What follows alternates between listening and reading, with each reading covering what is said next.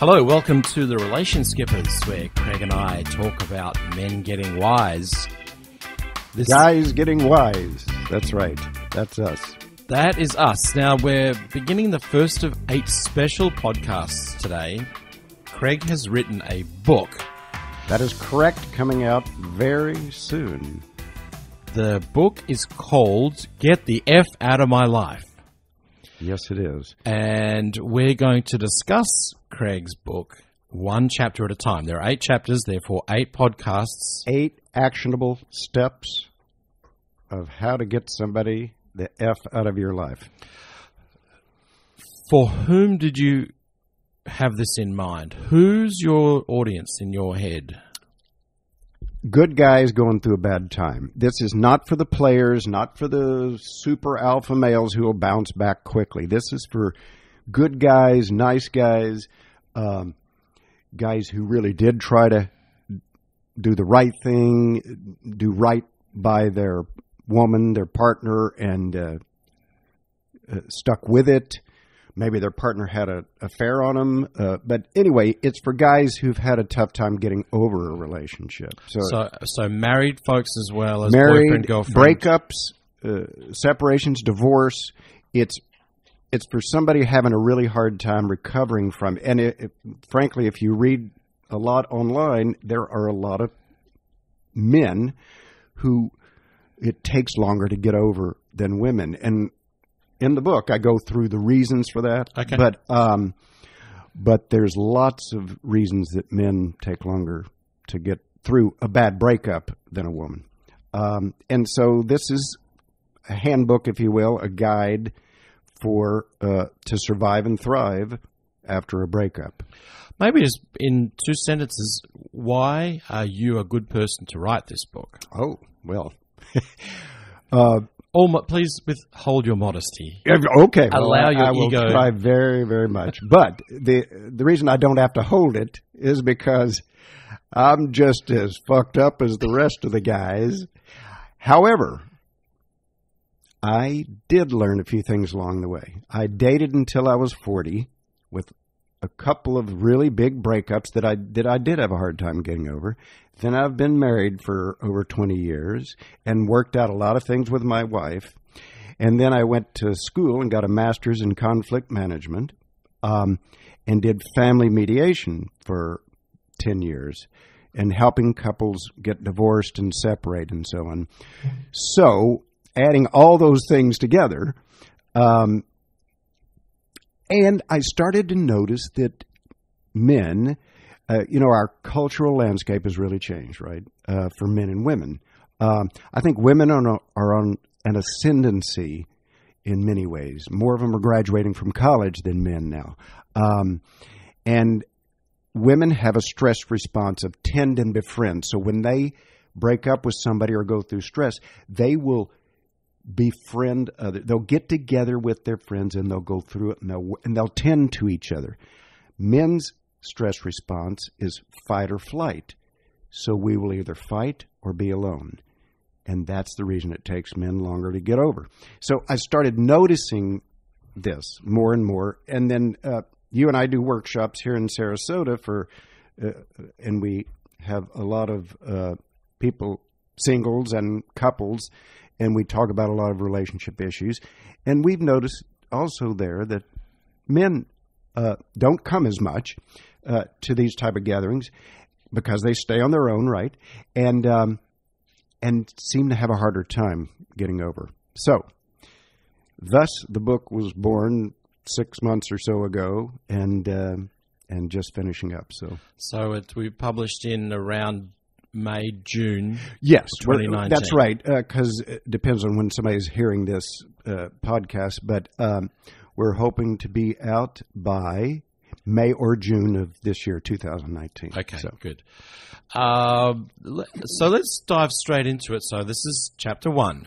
Chapter 1 is, and I did sort of a gimmick where I named the chapters all in with an ATE, like extricate, contemplate, recuperate, and so on. But the very first chapter is extricate. And now let me ask you, Tim, And then I'll tell you how I also was very poor at extricating at one point. But have you been through a big relationship where it was hard to pull out of it and you yo-yoed back and forth? Most of them, I think. Oh, okay. And was there one that was particularly painful after you... I think they're all painful to a degree. Yes.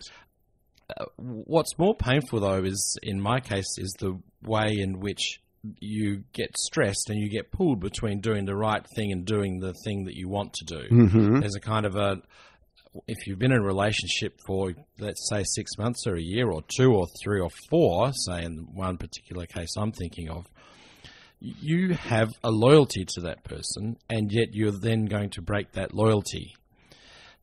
And if you're me, you don't have the tools to do that well. So you struggle through with a kind of an ad hoc, amateurish, and fundamentally ending up being a hurtful way of doing these things. Because I think with all this stuff, there's a right way to do it, there's a wrong way to do it. And as we know, in all kinds of relationships, there's no handbook for any of this kind of stuff. Right. And again, men can't rely on getting together with each other and helping each other through it. I mean, we can learn to do that, of course, and that's part of what this book is for. But I'll tell you how I poorly extricated and how the title of the book came about was that I was dating this woman. I was really into her. She was very hot. I was very attracted to her, and we had good chemistry, and I liked her, and all the elements were there. But she was hot and cold on me, and this is 30 years ago. So, and I found myself keep giving her chances and yo-yoing in and then yo-yoing out. And when she would get cold, I would pull back, and when she'd warm up again, I'd pull in, and so on and so forth. And one particular time, as she was making one more round of tentative plans with me, and I was on the phone with her, and I yelled into the phone, "Get the fuck out of my life," and slammed the phone down.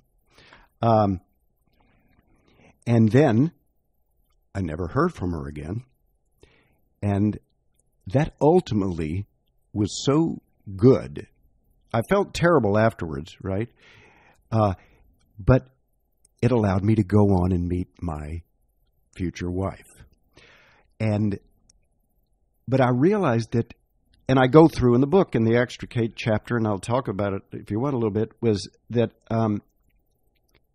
what happens with the yo-yoing effect is it's like an addiction, right?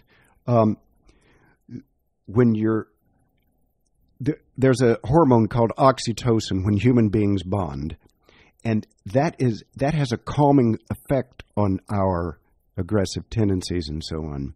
And women get it when they're tending to their babies, but they also get it when they're in love, and men also get it when we're in love. So oxytocin, we have a big bonding, and you use the word loyalty, I bet you also had a big buildup of this oxytocin hormone, and when you finally did break, then that gets lost. And since men will stay on our own, we don't have chances to build that back up. So you're saying that the actual hormonal loss and the fact that we don't replace it with the warming embrace of friends like a woman would changes our mood and our status. I believe that is a big reason. Women will get together with their friends. They'll get a boost of oxytocin. I mean, they still are feeling the loss of the relationship. Don't get me wrong. I'm not downplaying that for women. I know it's hard as well. I'm just saying why it appears to be harder for men in the long term is men will not, by staying on our own, we don't rebuild the shared experience oxytocin moment, the bonding moment. If you're falling down that cliff, if you've fallen off the cliff of extrication, there's no stopping you. There's no barrier down there, right? Because having experienced this myself, you just get lower and lower and lower because you think, well, even if it might be the thing that I wanted, it just doesn't feel good to be without this person or just on my own. Right. So there's no backstop, if you like. Yes, the guys don't have backstop guys for this event. And the reason that we may yo-yo back is we're trying to stop the pain and create that bonding rescue moment. And so, but it doesn't work if the relationship is breaking up. What happens is you become like, have you heard of B.F. Skinner, a psychologist, and he did experiments on rats. And when they would get, the rat would push a lever and get a pellet as a reward. Well, when the rat presses and knows the number of times to press to get the reward, the rat was perfectly fine.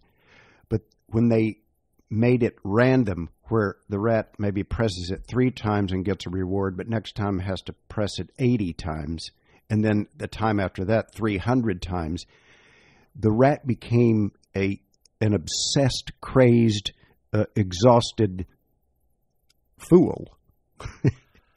So I'm going to extend the crazy rat scenario to, say, myself, and the idea that if you are going to stop a relationship, you've got to do it cold and dead and completely. Is that what you're advocating? That is, extrication means 100% withdrawal, no contact, no phone calls, no texts, no get-togethers, no sex, no social media, no booty calls, no trying to be friends.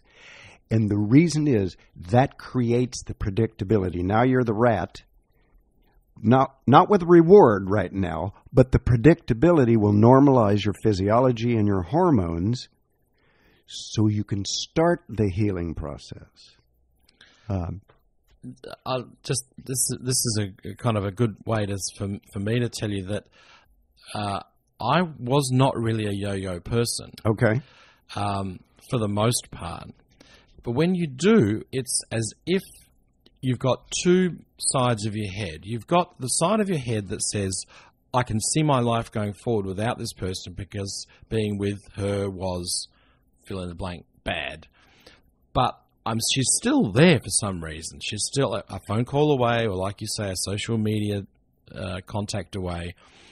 And I know that if we got back together and had a couple of drinks, we'd probably end up in bed together again anyway. So you've got this horrible mismatch in your own mind about, oh gosh, wouldn't it be nice if I could just go back, because it's predictable, like you say, and yet you've got this yearning for something that's not that. Right, yes. And that unpredictability, and since you're breaking up for a reason, right? It's not working, it didn't work, it's either a long-term marriage that's breaking up, or, and this is also for guys who have been in a relationship where they fell head over heels for somebody, and there was a good bond for a while, and they are hormonally locked in, but it doesn't work out.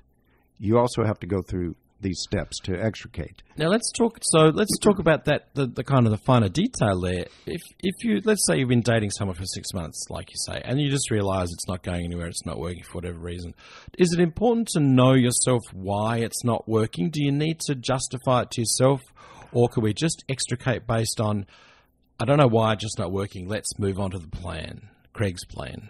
Well, you only need this kind of plan if it's really hard to extricate, and move on. Not just extricate, but move on. I mean, like I say, there's 8 chapters. Extricating is just one chapter. You need to find ways to recuperate and to rebuild and to regenerate and get your energy back and your mojo back, so you can then go on and meet a nice person that you can be with. But what I was referring to a 6-month thing is, it depends on how locked in somebody is. I mean, people do fall head over heels for someone in 6 months and then have a hard time extricating. So you have to use your mind to make the decision to extricate, but it's going to be hard to do because our mind doesn't control everything we do, right? I think you'd have to be a kind of a sociopath to go through any kind of separation from someone, as short or as long as it might be. Right. And feel nothing. Right. Right. That means you've got some kind of problem, I think. Yeah. And so even if it is a short-term thing, and let's take the ultimate craziness, a one-night stand, right? You're still going to have some kind of feelings for that person. So that would be more of a stalker if the guy can't extricate after one night. But he probably could read this too, but that's a separate issue Yeah, altogether. I'm taking it to the extreme, of Yes. course. But it's the fact of understanding the way that our moods and our psyche work. Right, We we do are bonding hormones. is bonding, right? We're hormones, not just mental processes, you know. In fact, I talk a little bit about how the reason that we go into fight or flight is because that's our male stress response when we're breaking up. But part of what makes it hard to do the logical thing, is our amygdala will get triggered. And it goes into what is referred to sometimes as amygdala hijack, where we go into that fight or flight mode, and then it doesn't matter what the logical response should be. We're probably not going to do it. We're either going to fight or flee. And now, if you calm yourself down and get away from the situation, then you can go back to logic at some point. But that's why I say, since our stress response is fight or flight, you choose flight. What if you're one of those guys for whom fleeing means fleeing into the arms of another woman? I totally understand that and get it. And here's what happens with that. Then you get a boost of the good hormones again, right? The dopamine and even the oxytocin, because it's a bonding experience. The problem with that is it's so short term that. And then there's a lot of other complications that can come with one-night stand type scenarios, right? STDs, obsession on your part or the other one or the other person's part, pregnancy. What happens if you kind of start to like this new person? You're so not over the past thing that you may be so needy and codependent that she'll push away from you. And now you're rejected again right after the major rejection. And then that second woman will be rejected eventually too, more than likely as well. So that creates problems. See, there's an entire industry built up around people with what they call emotional baggage, which is this exact kind of behavior, in my opinion. Yeah, in fact, the woman I was talking about, where the title came from, I was her rebound guy. She was not over the previous guy. Right. That's what I figured out later. So that was no good for either one of us, really. She should not have been dating me in the first place. She should have gotten over the guy and then started dating. So it didn't work for either one of us. And yet, under another circumstance, it may have. It may have. If you were in the right mental spot for a and new she woman. was as well. Right. Me in that same. Although, no, I'm very happy that I ended up with my wife instead of that woman. But you get the idea. If we do a rebound, now I get the idea of, and Woody Allen's joke, as empty experiences go, sex is one of the best, but rebound sex is one of the best, but empty being the key word. What I'm taking away from this, and I have not read your book, by the way, just so that you know, I mean, right. I've got a general idea of where you're coming from, but what you're saying is like mentally preparing to extricate yourself is a really good exercise to do, and it won't take long, because I think what you're saying is once you've made the decision to do so and then do it, understand there will be a period of being on your own. And you will feel crappy. It's really important. In other words, and I kind of make a point in the book of saying, don't expect to feel great just by doing these steps. I mean, you're going to feel crappy as you extricate and the hormone levels are out of balance, Understanding that one fact. Right. Knowing that should help, because don't lose hope, gain perspective, right? So that's, I think a lot of people start to lose hope because maybe they don't know this stuff, for one thing, and they're not. For men, it's better because we're better on cognitive issues, cognitive empathy, it's called. And women are better at emotional empathy. But so if we can put something in the right slot in our brain, it will help us. So a lot of people, including me, would seek solace in something that might take the edge off a little, which of course is always the worst thing you can possibly do. Such as alcohol or drugs or pornography, some people turn to, right? Right. And all those things, I'm not a Puritan here in saying, don't do any of that. What I am saying is don't get lost in that. Make sure and do the healthy steps that I've laid down in this book. And I'm not saying mine is the only book somebody should read. I'm just saying that I've tried to put it all in one place, healthy steps you can take. It is interesting, isn't it, that the time at which we're under the most emotional stress is the time at which we need to be able to figure out to do the right thing. Right. And that is difficult for us because it's not in our wheelhouse to know what to do with devastated feelings, right? It's not automatically in our wheelhouse. We know what to do if there's a lion charging us. We're better at that than women. And we know how to fix a bunch of things. There's plenty of things that is in our wheelhouse, right? But this one is not as much. And it's not something one can practice. Exactly. You don't want to practice rejection. Or can you? See, I may be of the opinion, let's say, so we're middle-aged. If somebody's listening to this and they're 20 or 25, the mental state of understanding that before you go into relationships that a breakup might be painful emotionally and for these reasons that you describe in the book, that might be a really valuable thing for some guys, in my opinion. Yeah. Rather than practicing it, just know that that's the case. Of course, the thing is that we have this recency bias, right? So we always look at the last experience we have as being more important than prior experiences. Right. But still, I think it's a valuable tool. It's better to kind of have something to grab onto instead of just be alone with it.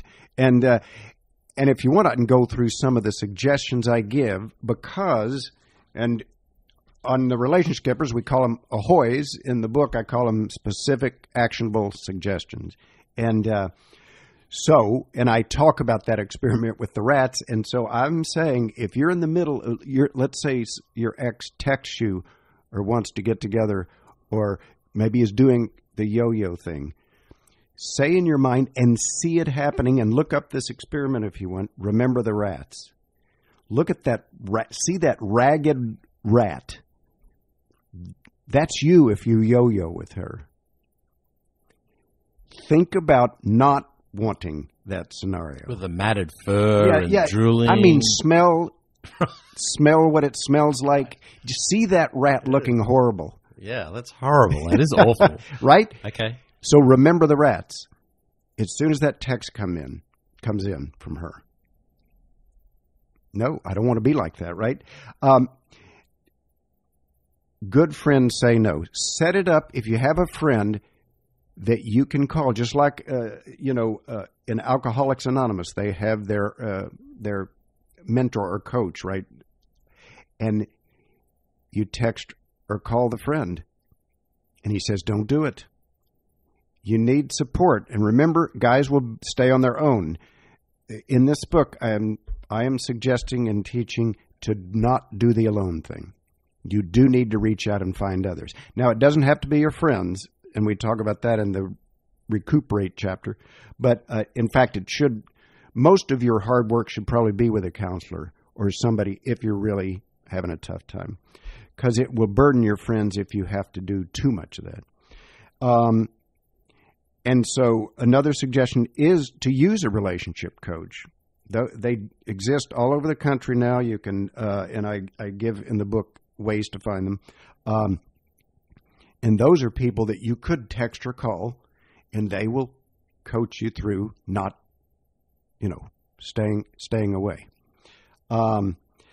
There's a website called stick.com, STICKK.com, and it's a science-based way of sticking to your goals. And you can publicly proclaim to everyone and put money down on it that you'll lose if you break it. And you say, I'm going to have no contact with my ex. That's your goal. You put it out there, and then you will have people supporting you and checking in and seeing how you're doing. That way you can stay semi-anonymous if you don't want all your friends to know, you see, that you're struggling with it. There's another thing I came up with, which I use myself sometimes now, and if you do have contact, let's say you have kids together with your ex, so you will have contact. Then you will have physical contact with, and she may say something that triggers you. And so when you're together and something like that happens, just say in your mind, firm, not flame.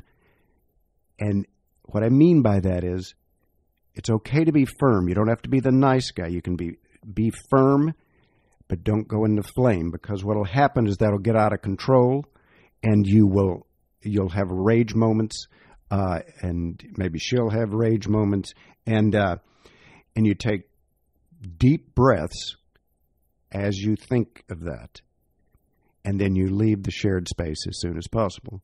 So the idea is you don't have to be nice, but you have to be firm, because that's your in-between spot.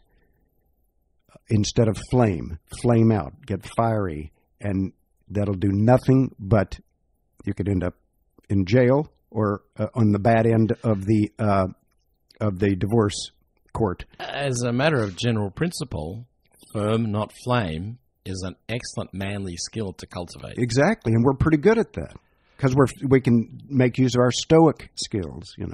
Stoicism is an excellent word, and one that was going to imply in this circumstance, right? Extrication means likely that you're going to revert to that lonely, possible place of solitude that right. You're suggesting ways yes. out of yeah. and ways to improve for your own benefit. So, the book's called Get the F Out of My Life. Say it and again. By the way, the F ends up meaning something else in the book. Not what you think it does. So maybe we'll reveal that another time. All right, so that's extrication. Next time we will be doing...